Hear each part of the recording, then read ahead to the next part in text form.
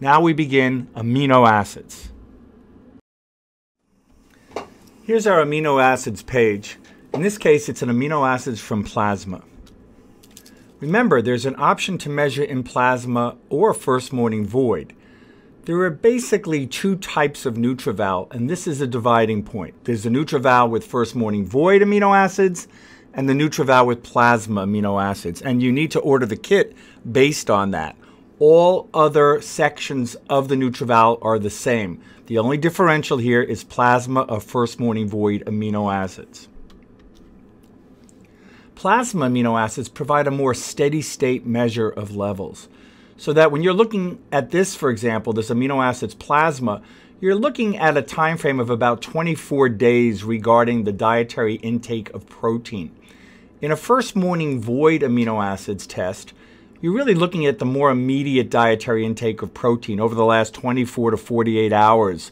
So a steady state comes with plasma. A more recent dietary intake of protein comes from first morning void. You see the nutritionally essential amino acids that come from dietary intake of protein, as well as the non-essential amino acids that come from the conversion of the essential amino acids. And they require certain nutrient cofactors for that essential amino acids conversion. So here they are lined up side by side. We talked earlier about pattern recognition. So when I look at the nutritionally essential amino acids, I'm looking for a pattern.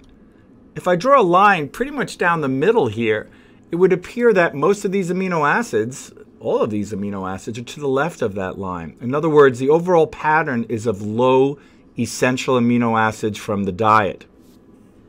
On the right, the non-essentials that come from the essential amino acids are also trending low. So it's not an issue, at least demonstrated here, of the essential amino acids having a problem converting to the non-essential. Their patterns are very similar. This may be more about dietary intake of protein in the diet or an inability to utilize that protein effectively. So let's take a look at that question on the next slide. When we look at the nutritionally essential amino acids, again, the pattern is low. So the question that comes to mind now is this pattern the result of low protein intake? In which case, I might just change the dietary intake of protein, change the patient's diet.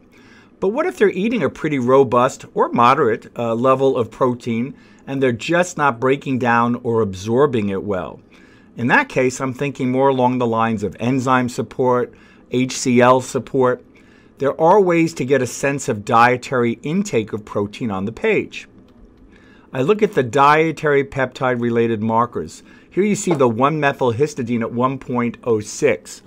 1-methylhistidine provides insight into dietary intake of protein from fish, fowl, chicken, turkey, duck, from meat. So when I look at the pattern of the 1-methylhistidine, it's to the right of the midline. It would appear that this patient is eating a reasonably moderate plus level of protein in their diet. That tells me that perhaps the low essential amino acids pattern is more about utilization of protein, not a lack of dietary intake. 3-methylhistidine reflects fibers from muscle, the actin and myosin fibers from the breakdown of muscle. So for example, if you're going to the gym and working out with weights and tearing and rebuilding muscle fibers, this can go up. If you have some catabolic issue in terms of muscle wasting, it can go up too. But if not, it can also reflect dietary intake of red meat.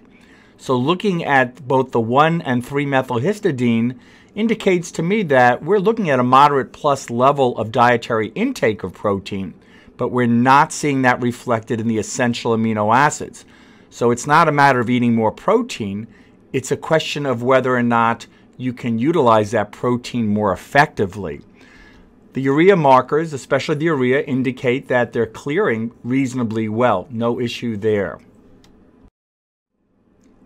The key points for the amino acids. Amino acids are measured in plasma or first morning void. Plasma measurement provides a more steady state time frame. Pattern analysis reveals status of digestion and absorption. Amino acids are the precursors to neurotransmitters. Thanks for listening. I'm Stephen Goldman, a medical education specialist at Genova, and I'll see you on the phone.